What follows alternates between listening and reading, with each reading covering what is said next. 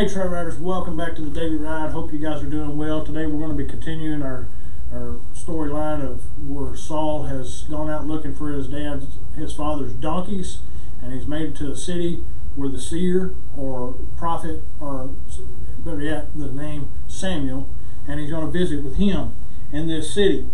So we're going to be in verses 11 through 14 today, and verse 11 says, "As they went up the slope to the city, they found young women going out to draw water.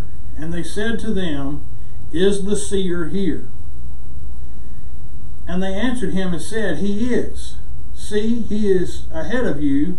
Hurry now, for he has come into the city today, because the people have a sacrifice on the high place today. As soon as you enter the city, you will find him before he goes up to the high place to eat.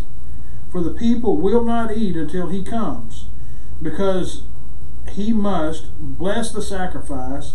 Afterward, those who were invited will eat, and then go up, for you will find him about this time." Verse 14, "So they went up to the city, and as they came into the city, behold, Samuel was coming out toward them to go up to the high place."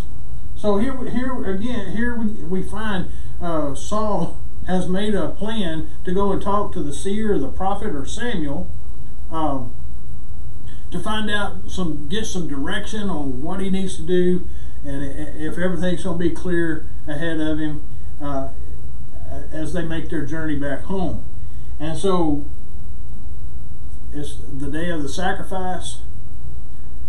Samuel's making his way to make the sacrifice, and at this point Samuel and Saul are about to connect. So hang with me. We're going to open this up a little more tomorrow or in the next episode. Let's go to the Lord in prayer. Our Heavenly Father, we thank you for this day. We thank you for your many blessings. We thank you, Father, that you always meet our needs. You're always ready to meet with us when we'll just stop to meet with you. Lord, we love you and we need you, and we stand in need of your touch, and it's in Jesus' name we pray. Amen.